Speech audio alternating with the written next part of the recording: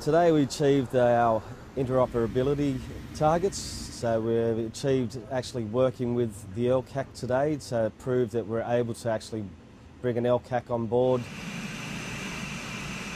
This provides not only Canberra but also the Americans as well greater versatility and a greater capability for us to be able to work together to achieve the outcomes for amphibious operations.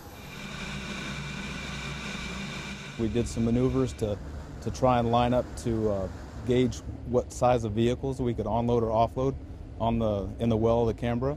So everything came together. A lot of planning went into this evolution, and to see it actually, come through that in itself was a pretty big success for us.